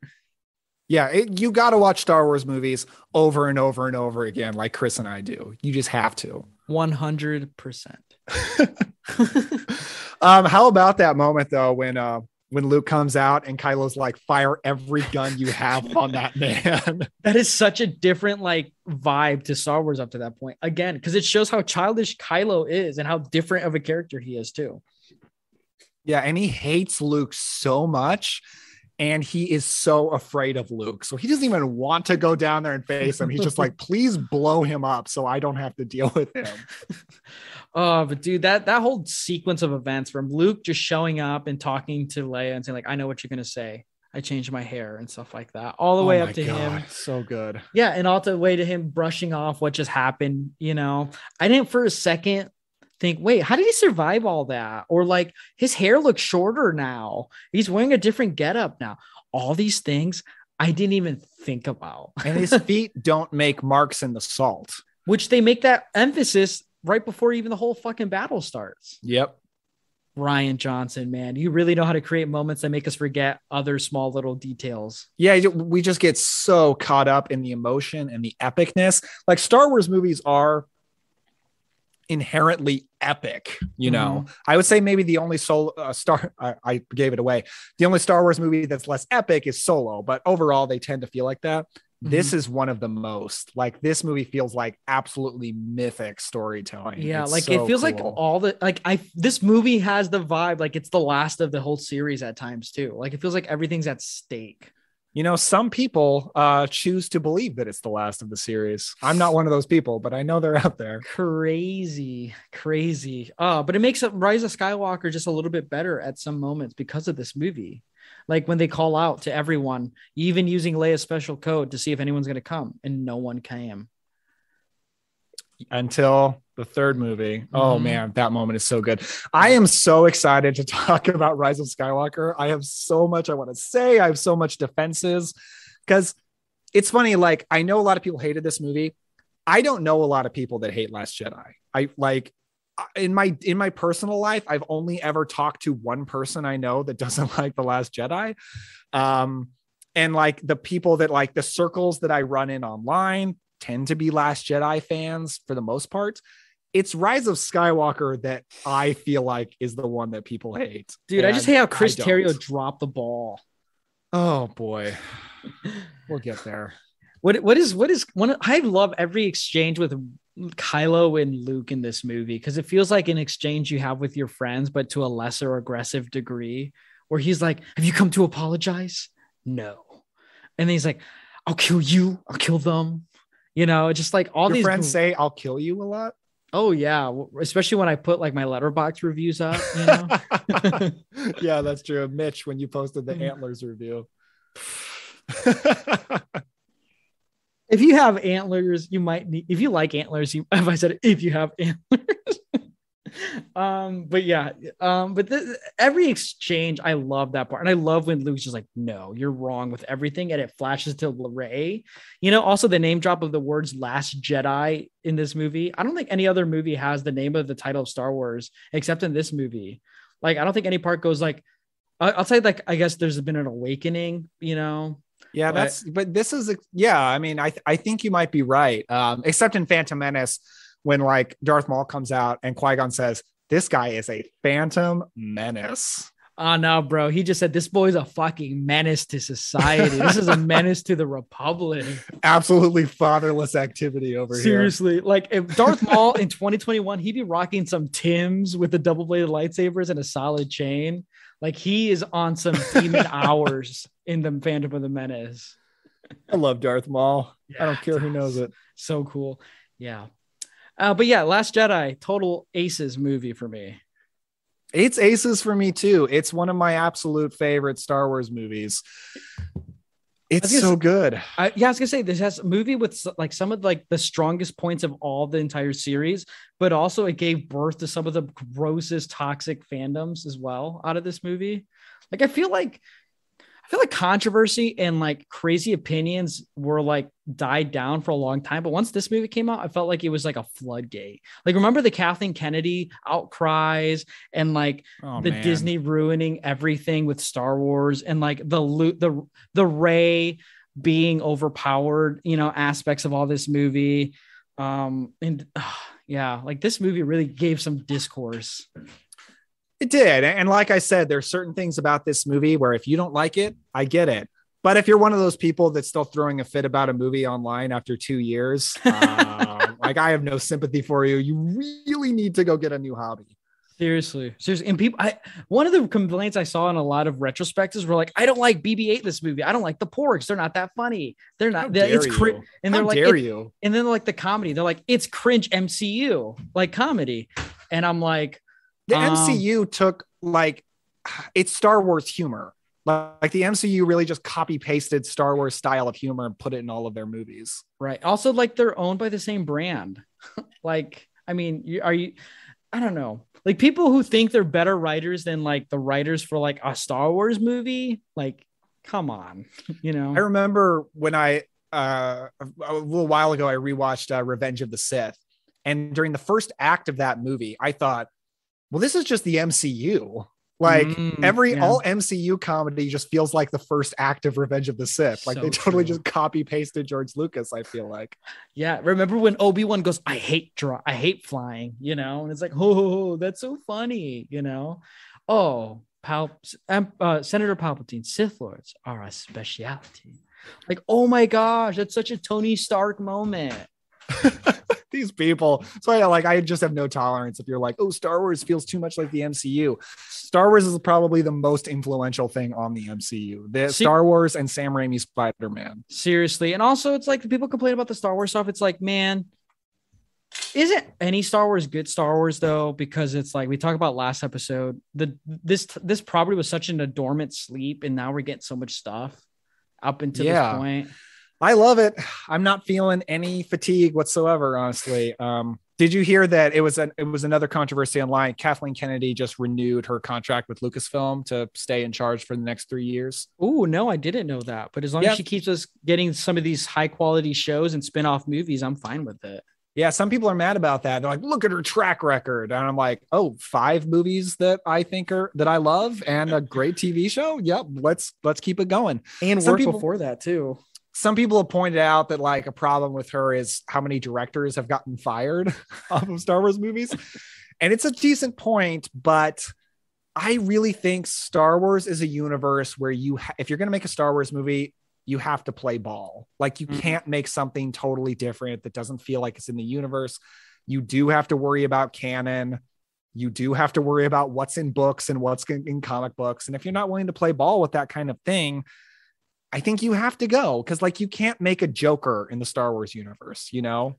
Like some people maybe want that, but you can't, because it's a very defined sandbox that you have to play in.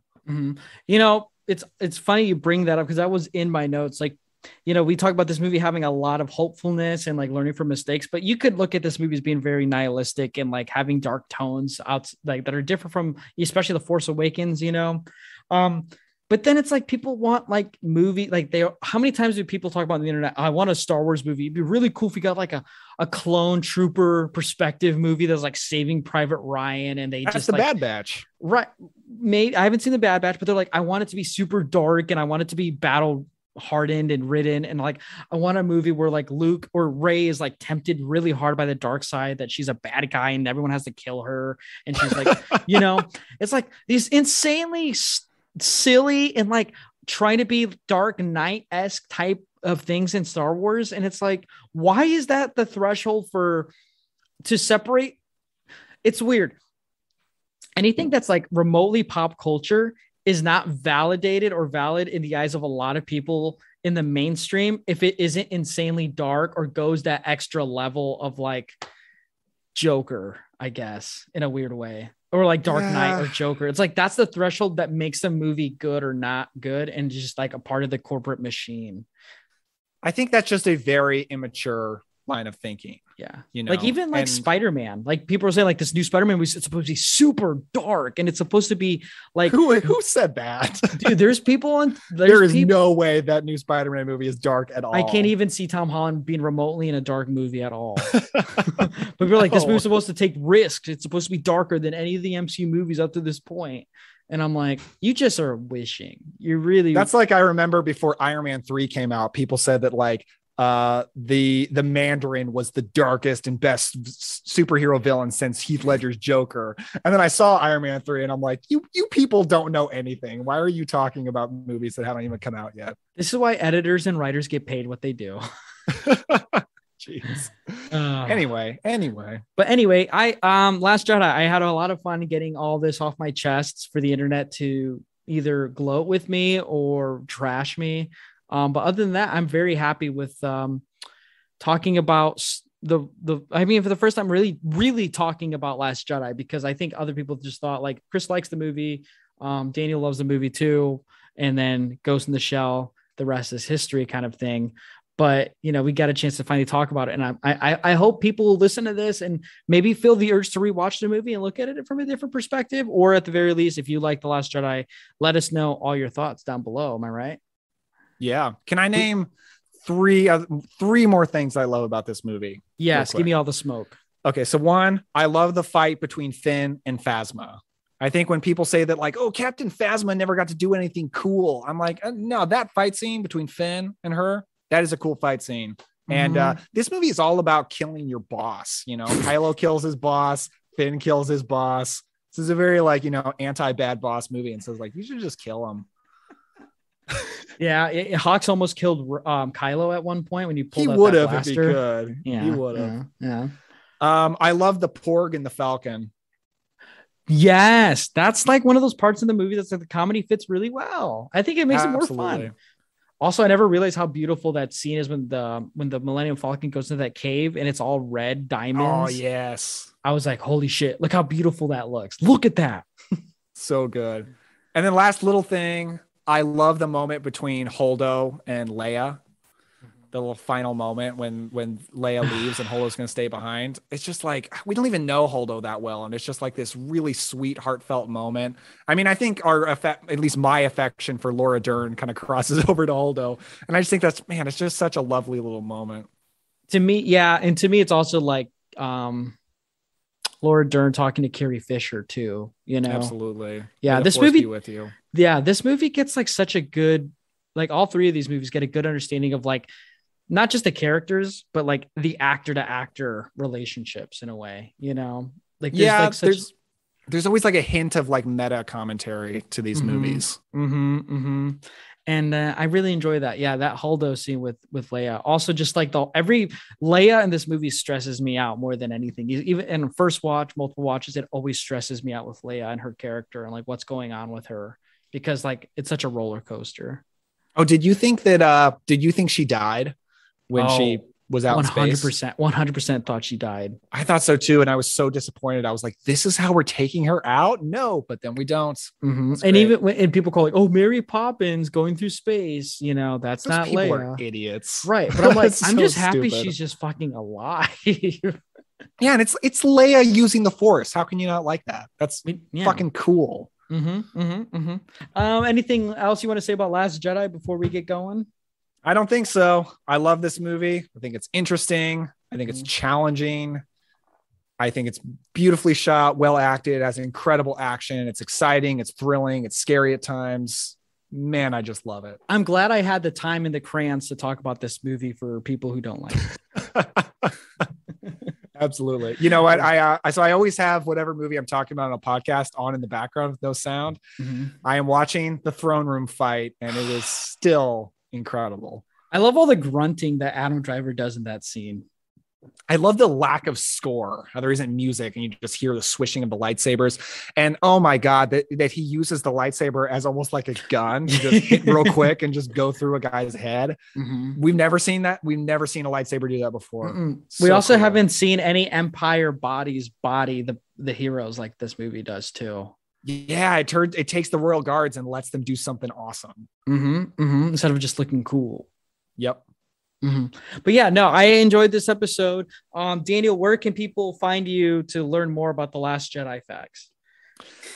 This is the only place that I've talked about Last Jedi, but if you'd like to follow my podcast, it is the Cobwebs Podcast, where we talk about old movies. We dust off classic cinema to see what it has to offer today. We're on all podcast apps. You can follow us on Twitter and Instagram at Cobwebs Pod. You can follow me personally on Twitter at Epler Daniel, but please don't hit me up if you want to say everything that you just said is wrong. Because honestly, I don't really want to talk about that.